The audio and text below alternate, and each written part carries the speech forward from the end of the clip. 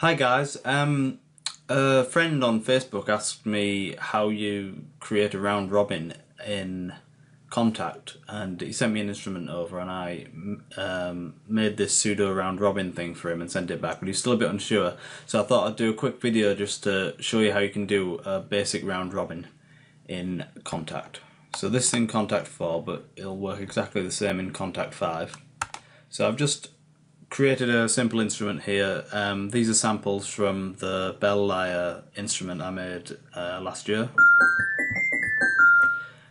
Now first of all I'm just going to show you how you do a general round robin that would work with when you've got multiple round robin samples, and then I'll show you how you can create a kind of pseudo round robin effect if you've only got one sample set, and this is without any scripting. So if you've got something like this, we've got a single group here and this has got all the samples in.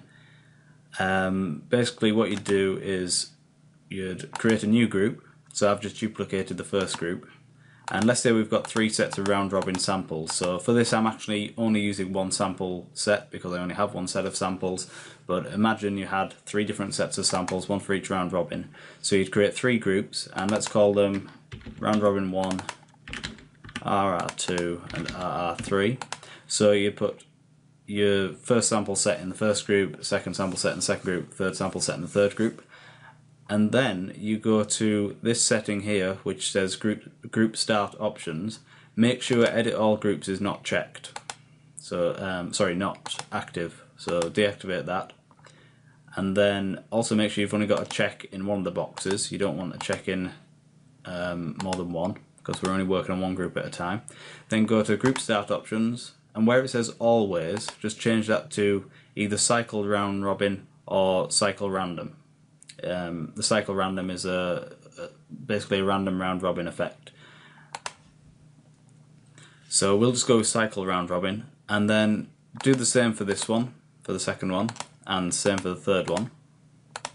And then go back to the first group, and you can see here where it says position in round robin chain, and this is basically the order that the round robins are going to be triggered. So this one's set to 1, we want to set the second one to 2, and the third one to 3.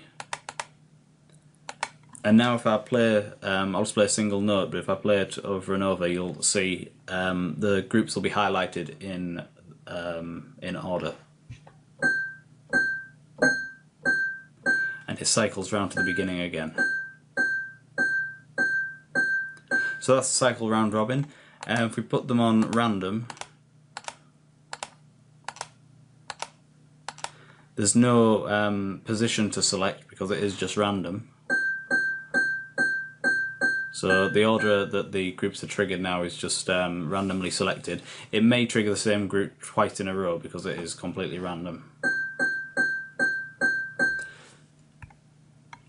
Now another thing you can do, if you only have one sample set and you want to emulate a second round robin group and you don't want to use any scripting, you can do a little trick. I'm just going to delete this third group because we don't need it.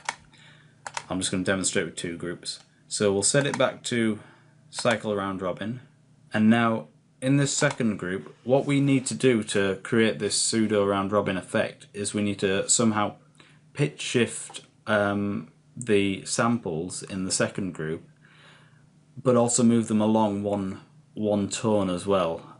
So if we go into the mapping editor here, just click on the mapping editor to open that up.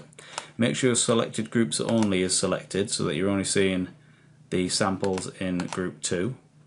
Highlight all the samples and just move them down 1 semitone, and then what you'll need to do is stretch the end one, the last set of samples, stretch them up, and you could probably delete this first set here because you want the range to be the same, and the first group only goes up to A2, so you need to delete those to make them match. So now we've got the same range, but they're all shifted down 1. So I'm just going to solo the group and play a note on the second round robin group. And now we'll play on the first round robin group the same note, and you'll hear that the sound is pitch shifted.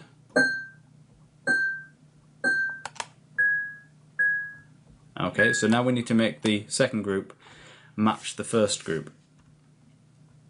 So we highlight all the samples, and then in this box here where it says tune, if we put -1 in there to take account of the semitone that we've shifted these down, so now both groups should have the same pitch for the same key, but they'll actually be triggering different samples.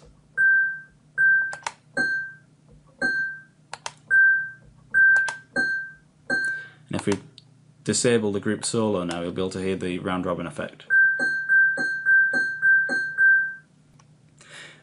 One other thing, it's important that you've got tracking selected for this on the groups that you're moving the keys around. So that's got to be enabled, otherwise it won't work. So I'll just quickly show you doing it with the third group. So we duplicate the first group again, just rename that, and give it position 3. And then we shift them all up 1 key. Again, making sure tracking is enabled.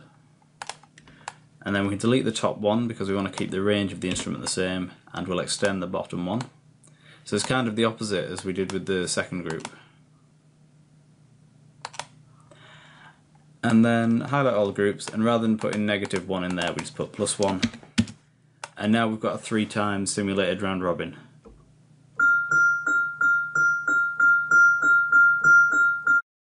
So now we've got a 3 times round robin using a single sample set, and it sounds pretty good.